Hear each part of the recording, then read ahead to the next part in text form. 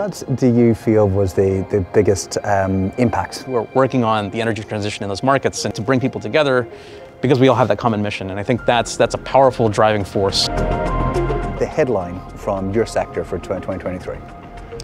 I would say it's that corporate-led voluntary renewable procurement remains a significant driver for grid decarbonization globally. We're working on the energy transition in those markets and to bring people together because we all have that common mission. And I think that's a powerful driving force. Hello, and welcome to Conversations on Climate, brought to you today in collaboration with the Yale School of Business and the Environment. We're recording from Yale's inspirational campus, setting the stage for climate solutions going global. We'll share 3 compelling dialogues with distinguished Yale alumni who are pioneering sustainable change across the globe. We're joined by Ricky Buch, the innovative co-founder and CTO of Power Trust. His platform is revolutionizing how giants like Netflix and Salesforce procure energy through fostering sustainable micro-projects in the developing world. Together, we explore each of these regions' most impactful climate narratives of the year and delve into the global sustainability community's efforts to equip societies in developing countries to address the formidable challenges presented by climate change. These were a series of fascinating discussions, conversations that you won't want to miss.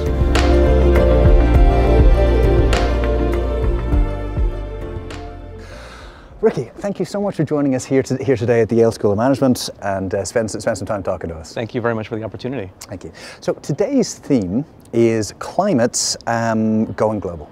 So climate solutions going global. You are founder, chief technical officer of a technology business that is trying to make real impacts on the world. But before we start, could you give me in one sentence a summary of the headline from your sector for 2023? I would say it's that corporate-led voluntary renewable procurement remains a significant driver for grid decarbonization globally. Okay, and what do you mean by that? What we've seen is that a lot of corporates are establishing net zero and 100% renewable energy consumption targets. Mm-hmm. And to achieve those, they are starting to help capitalize and finance new renewable energy projects. Before, it used to be utilities and governments that were often establishing targets and mandates, and that was what was actually driving new capacity. And we've seen the pendulum now shift towards the voluntary market, where that's been the primary driver. And so, over the last year, in 2022, I think corporates were responsible for something like 70% of all renewable capacity in the United States. And this year alone, in Q2, the amount of commitments increased by 60% over the same quarter in the last year. And so we've seen this phenomenal growth in corporate-led procurement. Fantastic.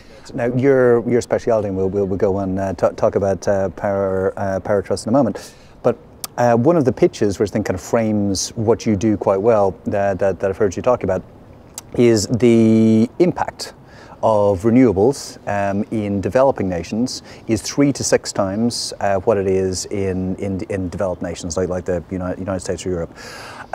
What did you mean? Could you break that down a little bit for us? Yeah. When we think about the climate impact of renewable energy, it's really about what are we displacing or avoiding. And for us, that means how do we go after the most fossil-intensive grids or areas that are unelectrified, that are relying on very dirty fuels like kerosene or diesel. And when we think about the increase or the increased deployment of renewable energy in those markets, if we can displace an old diesel generator or an old coal plant, then the climate impact is significantly higher than if we're putting it in a market that has a lot of hydro or already has a lot of renewable energy.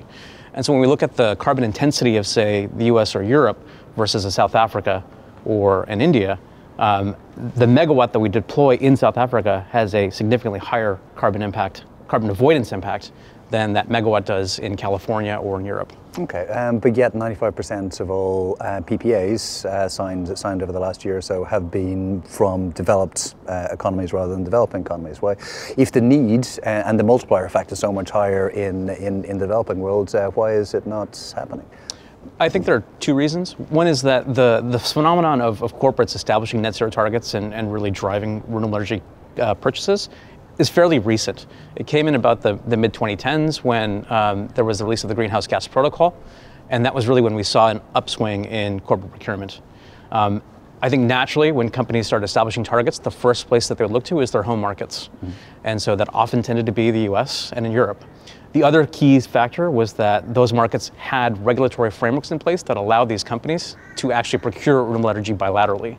So we saw a massive increase in power purchase agreements, where corporates were bilaterally agreeing to secure electricity and the renewable energy credits that came from solar plants or wind farms in the US and in Europe. And that was really where most of their focus has been.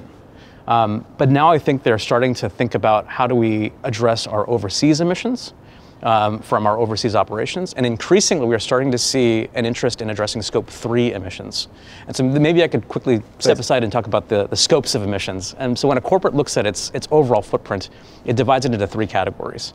We have Scope 1, which is emissions that come from operations inside the fence, as we call it. Direct operations where they're burning fuel, for example, for a process, and that creates emissions. Scope 2 are indirect emissions. Those are emissions that relate to electricity consumption, where they don't have direct control over the grid mix, and so they're relying on whatever that mix happens to be and are then accounting for those emissions that way. And Scope 3 is a catch-all bucket, effectively. It's everything else. It's emissions related to manufacturing and supply chain, emissions related to product and service use, and before that was a really hard, thorny issue to tackle, and it still remains a very hard issue to tackle, in part because the data transparency, the ability to actually calculate what that is remains opaque. That said, I think companies are now realizing that for them to make credible progress against their net zero commitments, they need to start thinking about what that means to address that Scope 3 emission. And that naturally means turning to emerging markets where most of their supply chain is located. And so that, I think, has started to increase the interest in corporates to look at options available to procure renewable energy in these markets. Right. And so that's really nicely summing up the issue and the problem there. And would you like to talk about the solution, the innovation that yourself and your business have come up with to try and assist corporates doing this? Absolutely. So we started Power Trust to act as a managed marketplace between corporates that have these net zero commitments that are looking to purchase renewable energy in markets to address their emissions, and renewable energy developers in these emerging markets that are looking for finance to build new capacity. Before I dive a little bit deeper, maybe I can talk about the idea of climate finance in renewable energy. So when we think about a solar plant actually produces 2 commodities. You have the electricity, the kilowatt hour that it produces, and there's an intangible, tradable commodity that also gets generated, what we call the renewable energy credit. And that essentially encapsulates the environmental benefit that zero carbon solar energy is producing. And the genesis of that really was from a compliance standpoint. When governments started mandating utilities to secure a certain amount of renewable energy, they needed to find a way to track how much energy was actually being purchased. Of course, we can't track electrons. And so they created this intangible unit that was associated with the megawatt hour that was produced from a solar system. Really, in the 2010s, when I mentioned when the greenhouse gas protocol came out and corporates started getting into the game of procuring renewable energy, that's when they adopted the renewable energy certificate as the underlying mechanism that they would use to account for their renewable energy purchases. And so that's really what we work in. We essentially transact in renewable energy credits. And that is a key financing lever that developers in the US and Europe have used, but is actually quite a nascent instrument when it comes to solar developers in places like Latin America, Africa, and Asia.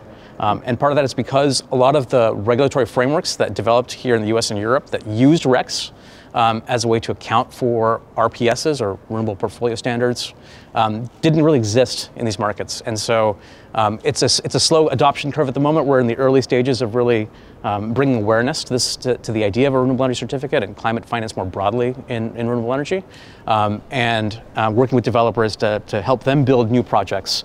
And those projects that then generate those RECs can then be sold to corporates to account for their emissions. Okay, great. And who issues the RECs? So we work with an international body called the International Renewable Energy Standard. They provide the governance framework that is used to issue RECs in about 45 different countries. RECs are issued based on a framework that's established kind of regionally. So in the US, individual states often have their own REC frameworks. In Europe, we have the guarantee of origin, which establishes the process by which data is verified, and from that is then, from which RECs are then issued. The International REC Standard essentially has a similar mandate, but works in many countries in Africa, Latin America, and Asia. And so we essentially have developed a system that allows us to automate the process by which we collect data, certify that data, and then issue recs, which we can then sell to corporates for their accounting purposes. Okay, interesting. I know we have, in the kind of environmental space over the last year, one of the big headlines has been a total, well, near total collapse in confidence of the voluntary carbon markets because of quite a lot of bad practices, trees that were planted that were supposed to be taking down carbon for like 20 years, and they were just neglected, and 6 months later they weren't there. And there's been a crisis of confidence within that voluntary market. Why is the RECs market different, and what lessons have could you perhaps learn from this? Yeah. So let's start by saying that RECs are fundamentally different than carbon credits in that RECs are not trying to prove a counterfactual. With a carbon credit, you have to say, this is what would have happened without the intervention. And the intervention then results in the issuance of carbon credits, and that's what's transacted.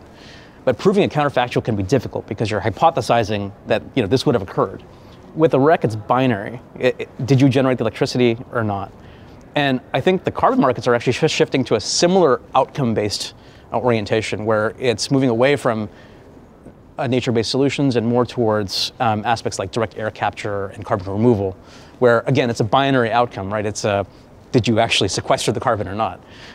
And so I think RECs inherently start from a standpoint of being more verifiable. Now that said, there has been some criticism that's been leveled at the REC markets to say that they're not actually driving decarbonization. And to some degree, that is true. If you are a corporate and you are buying renewable energy credits from a 50-year-old hydro plant, that in no way is actually accelerating decarbonization. And so with Power Trust, what we've done is we've developed a forward REC contract that essentially allows a corporate to commit to buying RECs. We then go and find projects that align with that corporate's purchase criteria. We then commit to the developer to say that we will buy RECs once you finance this project. They then use that as a revenue guarantee to then go find financing, get that project built. It then connects to our digital platform, which is what we use to issue RECs to deliver to the corporates, and kind of complete the circle then. And so now the corporate can say with confidence that their commitment actually led to the creation of new capacity on the ground. The other thing I'll note is that we're starting to see the notion of additionality come into the conversation with RECs. And it's something that's been borrowed from the carbon market where, again, if your only output is the carbon credit, then you need to ensure that that carbon credit is actually making a project happen that would not have occurred otherwise. With RECs and renewable energy, it's a little bit different because you are selling the kilowatt hour still. And so you need to find projects where the REC revenue actually has a material financial impact on that project's viability to get it built and to ensure that it remains in operation.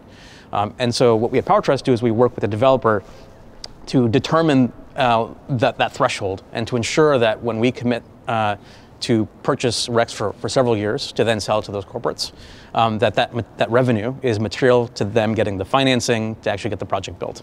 Fantastic. And your focus is on smaller systems in developing That's right. economies, Yeah. We focus primarily on distributed renewable energy, and there are several reasons for that. One is it is very difficult to build large-scale power plants in many of these markets. It's hard to get the land. If you get the land, to get the materials in, then to evacuate the power, to interconnect with the grid. So often these projects can take several years. With distributed renewable energy, we're talking about rooftop solar, off-grid mini-grids, community solar, smaller systems that are easier to deploy, easier to interconnect. But they often don't have the same level of access to financing that utility-scale projects do. And so with climate finance and RECs, we think that's a key lever that we can bring to these smaller scale projects. The other thing I'll note is that with a lot of these markets, we're seeing tremendous growth in electricity consumption. And so these countries are facing pressure to now increase access to electricity, which means investing in the grid, which, as we know, based on the US and Europe case studies, it's very expensive. I think distributed renewable energy provides an opportunity to right-size grid investments because we can now think about putting a generation assets close to load and then not oversizing the grid, but really incorporating those DRE assets as a part of the overall grid solution. And so now it's not about sizing your grid for the 6 hours in the summer when everyone turns on their air conditioner. It's about sizing it for a higher utilization and then using the distributed assets as a key dispatchable asset to then serve that peak power. And I think that when you look at a cost perspective, I think it is a much more economic proposition than building the grid as we've done here. And so I think there's an alternative that we would like to kind of put forward and to accelerate. And if you look at various estimates from bodies like the IEA, they say that DRE has the potential to be something like 50% of total global solar installs. But that's a forecast. There are a lot of conditions that have to happen in order to make that occur. And I think what we are looking to do at Power Trust is to play a role in accelerating that transition. Fantastic. Yeah, it's a wonderful project and wonderful idea. I'd imagine there would be relatively easier, more difficult places to be doing this, and you seem to have chosen some of the most difficult places in the world to be trying to do this. What was the motivation towards trying to assist these kind of remote communities leapfrogging? Like why did you pick particular countries in particular countries? Well, I was able to see firsthand how energy can be transformational in these communities. Back in grad school, I went on a project where we were looking at deploying ultrasounds in remote clinics in places like Tanzania and Bangladesh. And so we're working with a healthcare company to establish a market entry strategy for them. And the first challenge that we noticed was that it wasn't anything dealing with the training or the staff or the equipment, it was the lack of power. And so we would have a portable ultrasound that we would bring to a clinic, and it would have 2 hours of battery. And you would yet have women that would have traveled for days to come and actually receive care. And so to me that was an eye-opener in that we have the ability to make a substantial impact in these communities with fairly minimal investment. And I think distributed energy, particularly given that the cost curves have come down for solar and for storage, I think is a more economic proposition for us to address these communities. And I think that's really where our mission comes from at Power Trust, is to really try and accelerate projects that have outsized climate and social impact by going after areas that we think are underserved and building a bridge between these traditional energy markets and developers that are doing phenomenal work on the ground, engaging these communities and building solutions. Great. And you have, correct me if I'm wrong, signed a significant contract with Salesforce recently? Yeah, just as an example of how this works in reality, like on the ground, could you tell us a little bit about how the details of that? Yeah, absolutely. We did. We were lucky enough to sign a multi-year agreement with Salesforce to help support new renewable energy installations in Brazil and in Ghana, India, and several countries in Southeast Asia. Maybe I can unpack that looking at two sides of the equation. So we have the corporate side first, which is looking at how do I achieve my net zero commitments or my renewable energy targets? And they really have four modalities that are available to them if I want to actually procure renewable energy credits. The first is I can build on site. If I've got a roof, I can put solar on my roof.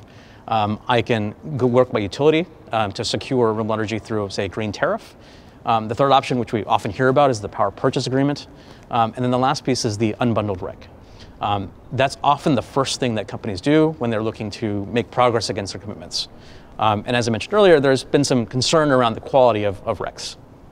That said, they still play a very significant role in the market. If you look at the share of purchasing unbundled RECs versus the other modalities, it remains the majority strategy for most companies. But at the same time, we do know that we have to evolve that model from simply buying RECs from a 50-year-old hydro plant to one that has clear additionality. And so with Salesforce, we work together to build the commercial and contractual frameworks that would allow us to then go and source projects in these markets, provide that promise to buy RECs when they're generated over several years at a fixed price, and help the developers then use that to get financing. And Salesforce gets those RECs, which are additional, they're verified, and they can use that against their climate commitments. From the developer standpoint, in a lot of these markets, it's very difficult to get financing, particularly if you're a distributed solar developer working in a remote area or working in disadvantaged communities. And so often they're facing high costs of capital. There's concern around the off-taker's ability to pay. They often incur costs in US dollars, but are earning revenue in local currency, so they have foreign exchange exposure. And so they're facing many, many challenges. And what we did with Salesforce was we established this multi-year framework that essentially provides the developer a fixed price in US dollars over several years. And that allows them to then go get that financing, because now they have not just a offtake from a creditworthy offtaker, but it's in US dollars, in a stable currency. And so that provides them a level of confidence where they can now actually go and secure financing and operate in some of these environments. And it's a model that we hope will scale up.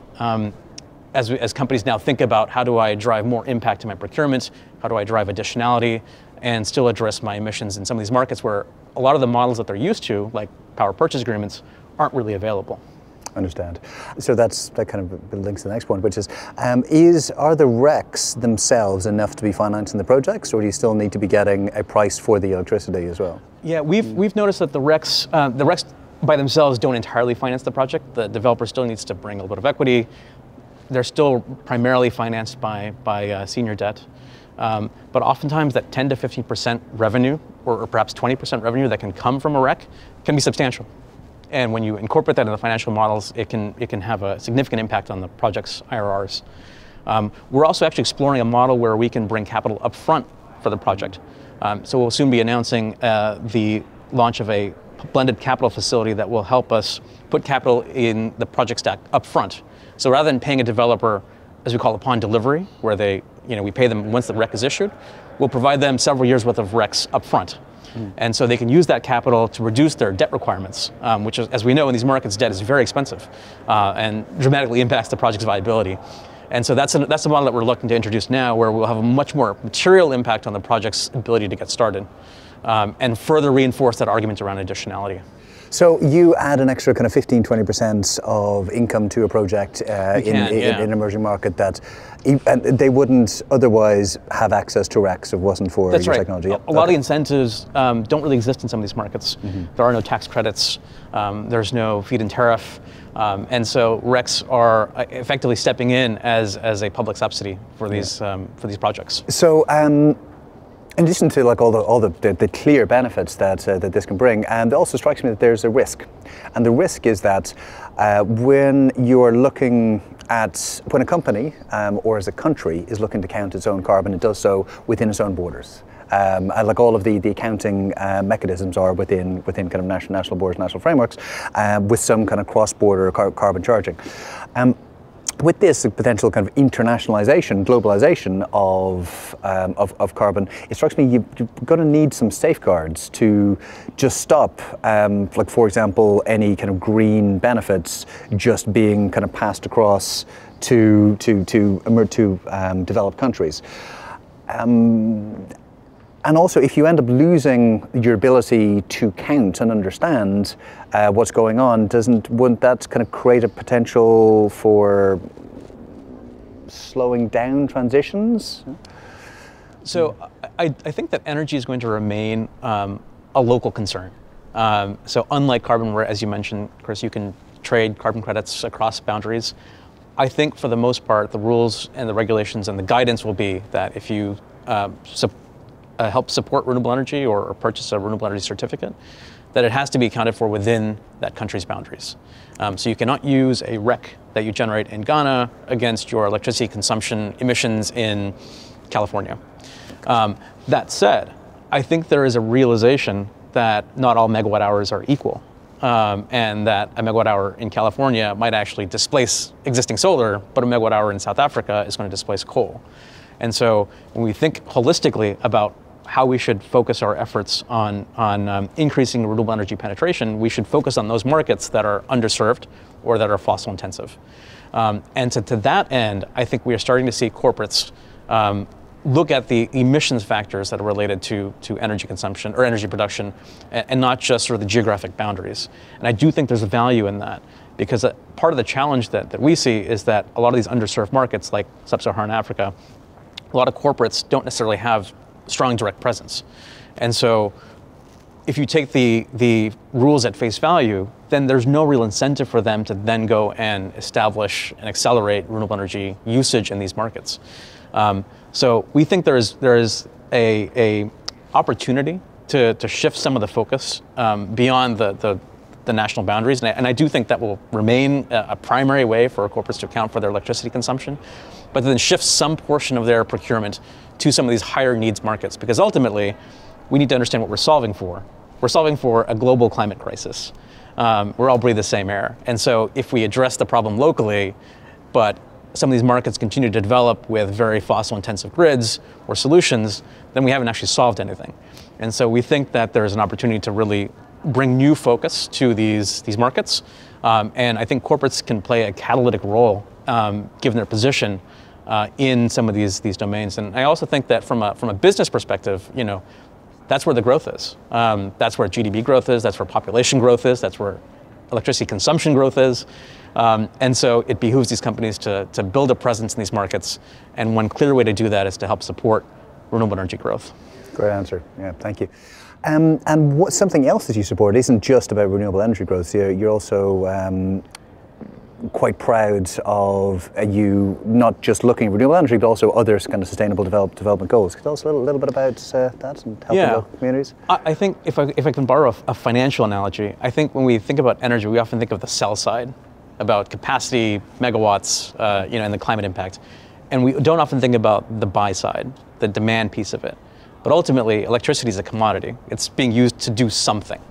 And when we think about the value of energy, we often think, again, in a siloed place of, well, there's a wholesale market, or the energy is worth this much, and it costs this much to produce, and therefore we should market it, at this value. And less about, well, what are we actually enabling? Mm-hmm. And particularly in these underserved markets, I think there's a lot of value we can bring by taking a more holistic approach to valuing that electricity. And I'll give you an example, Chris. So we're working with a nonprofit called the Global Surgical Initiative, or GSI. Their goal is to essentially increase access to surgery for the 5 billion people across the world that don't have access to elective surgery. They recently opened a facility in Uganda, in rural Uganda, that is providing elective surgeries to the surrounding area. It runs off-grid, so it's entirely powered by solar and storage.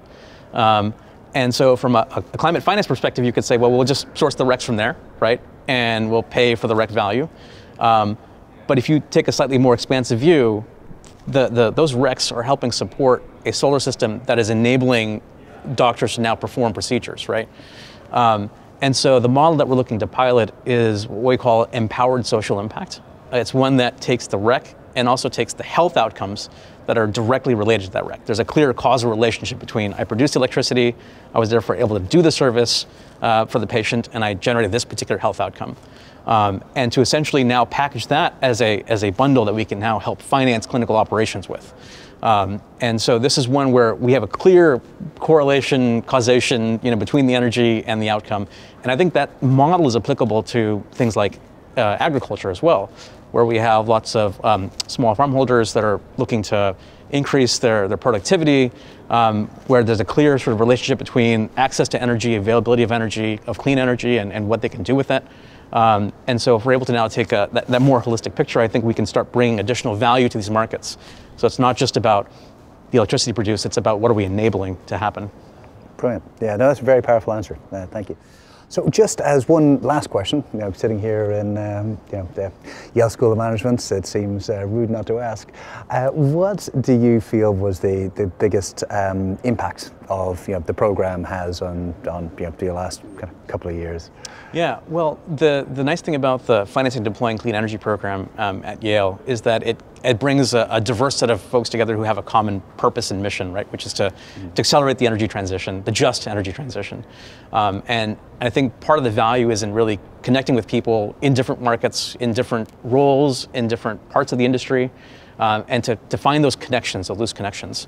I have the opportunity of working with actually two folks in my cohort, one in Vietnam and one in India, who are working on the energy transition in those markets. And of course, it naturally ties to what we're doing, which is to increase the energy transition in those markets.